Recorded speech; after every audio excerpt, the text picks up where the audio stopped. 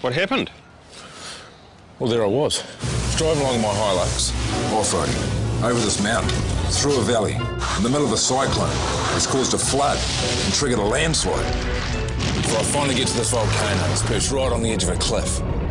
Now, I know what you're thinking, but hang on to your steak and cheese, mate, because this is where it got interesting. From out of nowhere, the biggest wild boar I've ever seen in my life. Flames pouring out of his nostrils. He had full body armour on, 2 rocket launchers on his back like Commando.